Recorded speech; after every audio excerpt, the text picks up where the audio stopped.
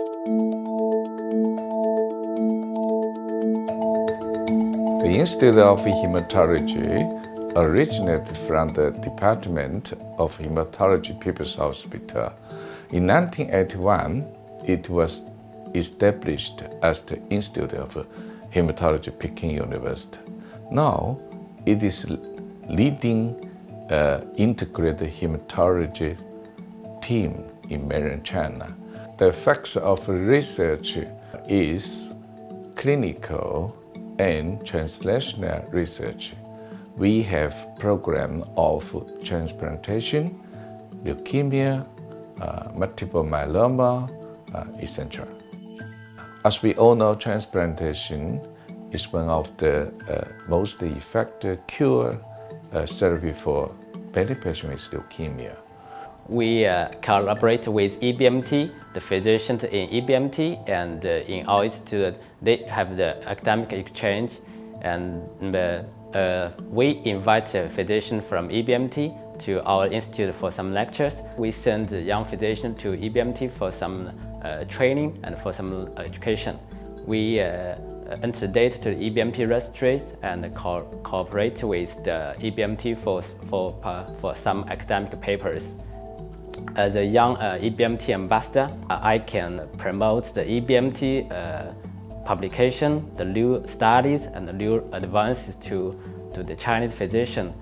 And also the other aspects, I think I can present the new Chinese studies and the research and to the EBMT physician, that they know what we have done and what we want to do. The most challenge in China is shortage of donors. We established a national donor program, but even today, the national donor program have 2 million people, but only 11% of chance to find unrelated donors. We focus on the research, the study on the haploidentical transplantation. First, we found the GCSF, which are usually mobilized of stem cell, but our serious study found actually it is an immunoregulator.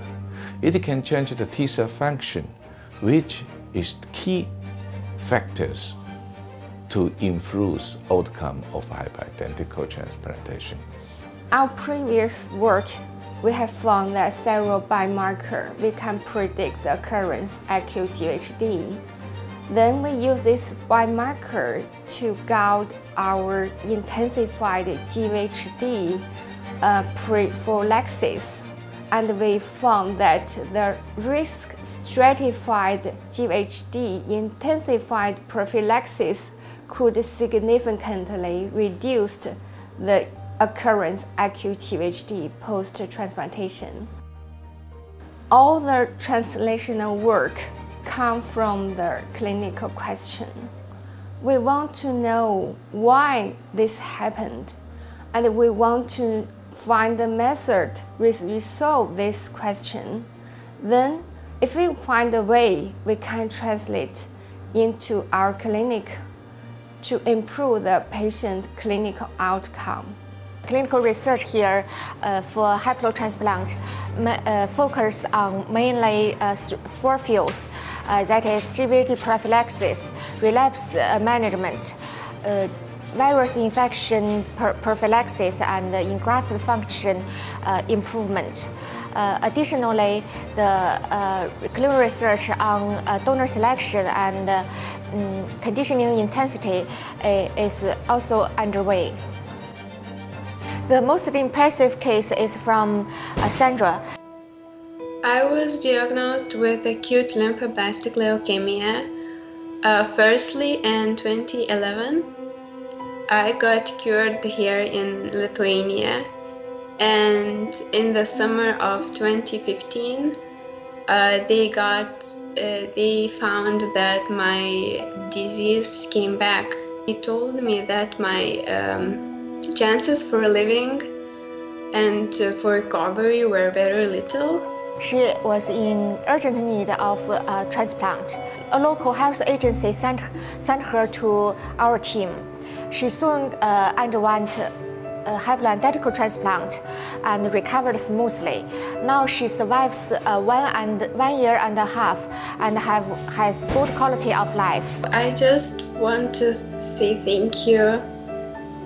A big, huge thank you to the whole team, especially to the professor who was treating me, and the doctors who were always close to me and always caring what I eat and how I feel, for taking great care of me, for putting a lot of effort to make sure that I recover, for everything, really for everything.